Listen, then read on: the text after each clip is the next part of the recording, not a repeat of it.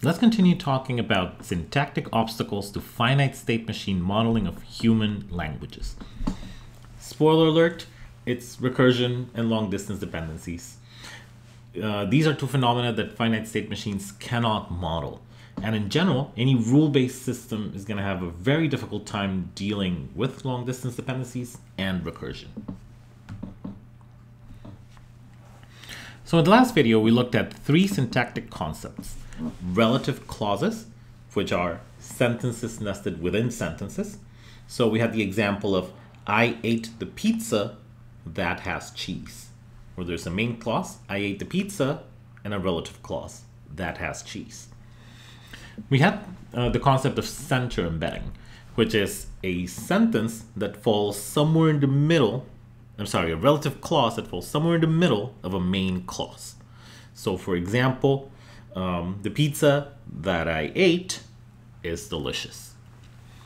We also have long distance dependencies, which are relationships between words that are far apart or structures that are far apart. So we will now look at how finite state machines try to model these constructions.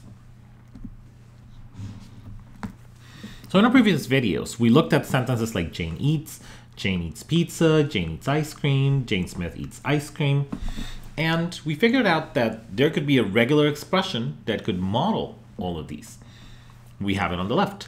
So a sentence is one or more nouns for the subject, so Jane or Jane Smith, one verb, eats, and zero or more nouns for the direct object. So we have, for example, Jane Smith eats ice cream, which is the one in this finite state machine. We start with a sentence, this is our initial state, and then we get the input Jane as one noun.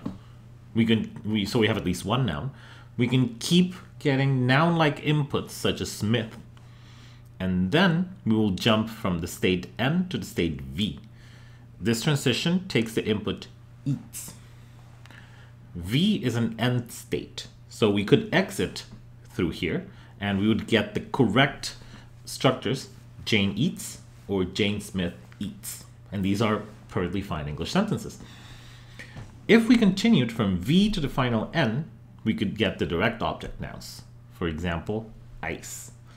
If we exit then, we would get Jane eats ice, which is strange, but still a fine sentence. If we keep getting noun inputs, we could have Jane eats ice cream. Jane Smith eats ice cream. All of these are English sentences. And maybe with enough time and determination, we could come up with one big finite state machine that describes every sentence in English, and potentially every sentence in every human language. So can this be done? Short answer is no. And it's because of one feature of finite state machines. In finite state machines, you can only be in one state at any given time. When you arrive at state B, for example, you have no memory of what happened before. You have no way of knowing how many times you went through A. So if you wanted to create strings like this one below, AN and BN, you would need to create the following strings: AB, where n is equal to 1, AABB, where n is equal to 2, AABBB, n equals 3. And you would need to create those strings and only those strings where you have as many A's as you have B's. A finite state machine cannot do this because it would need to be in two states at once. It would need, when you're in B, you would need to know how many times you went through A so that B could do the same. You would need to somehow read what was happening before so you could replicate it. You would need some sort of memory. It could be, you could implement it as a variable somewhere. You can implement it as any other means of recording how many times you went through A, and then that piece of information goes here, and then state B would need to absorb that information for you to replicate it as many times as it happened in A. This is not a finite state machine. This is some other structure, and it's more complicated, and as you can see, a finite state machine, as we've described, cannot do this because it would only be standing in B and there would be no way for it to know what happened before. And there are structures in human language that have the form AN to BN. One of them is center embedding in relative clauses. So let's say we have sentences like the cat ate, the dog chased, the elephant ate, the rat bit. We could combine those in center embeddings. For example, the cat the dog chased ate. And this is a cat, and the dog chased the cat, and that cat ate. The cat the dog chased ate. We would have the elephant the rat bit ate. This is an elephant who ate, and then the rat bit it. Actually, it bit it before.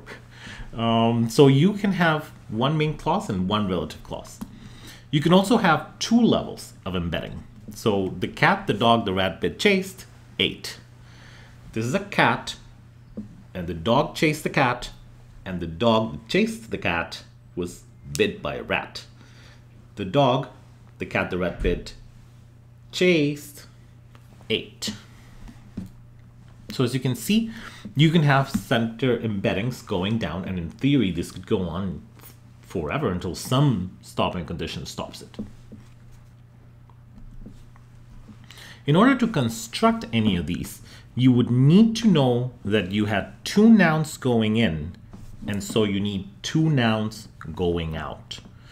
The cat, the dog, and then the cat, you go into the relative clause, the dog chased, and by now you have two nouns, the cat, the dog, and one verb, chased. You would need to remember that what happens next must be a verb, ate, in order for the structure to make sense. So you would need to remember that you have two nouns and that somehow you need to get two verbs on the way out. This structure is essentially n nouns followed by n verbs. This is the same with the cat, the dog, the rat bit, the cat, the dog chased, that cat ate. This has three nouns going in, the cat, the dog, the rabbit, and then it needs to climb out with three verbs, bit, chased, ate. So it would need to be recording somewhere that it went in three nouns so that it can have three verbs going out. It would need to remember previous states as it's going up. Finite state machines cannot look back, and therefore they could not be able to model this. These structures are possible because of recursion, which again is a major pillar of contemporary human syntax, contemporary theories of human syntax. And there's really no way to model recursion with finite state machines, because it would need to be an infinite finite state machine. We can have a very simple one, like in the cat ate, the dog chased, the elephant ate, the rat bit. We have S for sentence. NP we're going to call a noun phrase, the cat, the dog, the elephant, the rabbit, and then we're going to call a VP a verb phrase. Ate, chased, ate, bit.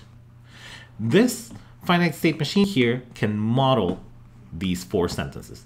The cat ate, the dog chased, the elephant ate, the rat bit. As soon as we add one level of center embedding, you get a more complicated finite state machine. So the cat, the dog chased for the sub-sentence, ate. If you add a second embedding, it gets even worse. The cat, the dog, the rat bit, chased, ate. The first problem with this is that there's no stopping point. In theory, it could go on forever. In theory, you could have as many embeddings as you want, and then it would be impossible to build one of these finite state machines because it would go infinitely, it would embed into itself infinitely. You should be asking yourself two things. First, is it even possible for humans to think infinite sentences and have infinite embedding? That sounds kind of weird. First. And second, nobody talks like this. Please be serious. Nobody makes sentences so complicated. Let's answer the second question first. People do make sentences as complicated as the one we just showed. Let's look at this sentence in English. So we have a sentence like, A student who, while in attendance at Carleton College, participates in an athletic contest during the school year shall be permanently ineligible to blah, blah, blah. This is a perfectly fine human sentence, and it has two levels of embedding. This is made up of a student shall be permanently ineligible. A student who participates in an athletic contest during the school year shall be permanently ineligible. A student who, while in attendance at Carleton College, participates in an athletic contest shall be permanently ineligible.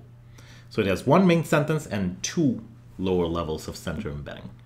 And we understand it. So humans do have sentences that are as complex as this. Regarding the first question, whether it's possible, really possible to go like infinitely down. In theory, it could be possible. Psychologically, it probably isn't, and we do have limits to what we can understand. 3 embeddings are probably a realistic limit of what we can compute with our brains. And psychological research and psycholinguistic research has demonstrated that 7 embeddings is the absolute maximum that we could possibly process. So let's keep that idea for a minute. Maybe we don't have infinite embedding. We only have lots of embedding, which maybe we could manage with enough memory and time. By the way, this is a non-English sentence with 3 levels of embedding. The main sentence is, the governor found the city in a state of general turmoil. Der Landvogt fand die Stadt in allgemeinen Aufbruch. This has 3 levels of embedding. Der Landvogt fand die Stadt in allgemeinen Aufbruch. Der Landvogt fand, als im Berstuzenmarschen zurückkehrte, die Stadt in allgemeinen Aufbruch. Der Landvogt fand, als von dem benachrichtigt in Berstuzenmarschen zurückkehrte, die Stadt in allgemeinen Aufbruch. Der Landvogt fand, als von dem, was vorgefallen, benachrichtigt in Berstuzenmarschen zurückkehrte, die Stadt in allgemeinen Aufbruch. The governor found the city in a state of general turmoil as he returned in forced marches, having been informed about what had happened. This is a fine sentence, and it checks out, and it has 3 levels. And this is a sentence from a book. You can see the reference below. So these things exist. So even if we don't have infinite recursion, we have a lot of substructures, and we have a lot of recursion. And even if we got rid of the idea of infinity, which we shouldn't because it's an important mechanism for how we construct syntax, this still wouldn't save us. The number of states we would need to represent English is approximately 10 to the 52, which is all those zeros right there. So it would be practically impossible to build it. Not only would it be impossible, but it would be a fool's errand, because at any point you could make up a new sentence. You could come up with new words and new ways of saying things, and this would be a new sentence of English that would need to be incorporated in the system. So trying to model English like this is essentially a fool's errand. As if we didn't have enough problems, there's a second problem that we need to deal with: long distance dependencies. These are related to recursion, but they're not the same. So for example, we have pizza that has cheese is delicious. Here, pizza and is are related, because pizza is a singular word, is a singular word as well. You cannot say pizza that has cheese are delicious. That would be wrong. Likewise, in the sentence, pizzas that have cheese are delicious, these 2 words are related. This one's plural, so this one needs to be plural as well. You cannot say pizzas that have cheese is delicious. In order to make a finite state machine that can read this, you look at how we have the 2 red states, the transition between cheese, and then you need to decide where to go. Do you have the word are as the next word, or do you have the word is as the next word? And by the way, asterisk means that that's wrong, that you don't do that. The correct path is are. In order to decide the transition from cheese to are, you need information from somewhere else in the finite state machine. You need information from the fact that pizza was plural, which happened 1, 2, 3 states before where you were. So you need your local information, the fact that you need to step out of the center embedding, and the information of the plural from the pizzas, and both of those states decide that your next word is going to be are. Finite state machines can only be in one state at one time, and they can only take information from one state. So this is not a finite state machine. Now we would have some other algorithm going on. In summary, there's several issues that we need to deal with. Finite state machines can only be in one state at any given time, and they cannot share information across non-adjacent states. Also, the finite state machine needs to be finite. Like, there needs to be a finite number of states that it can be in so that we can program it and just make it.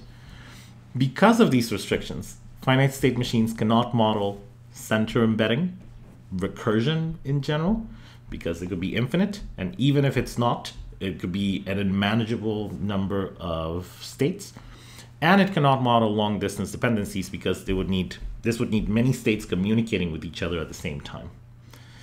So we need some other kind of abstraction to model human language. In the next video, we're going to talk about the Chomsky hierarchy, which is a description of other potential formalizations that could help us model language.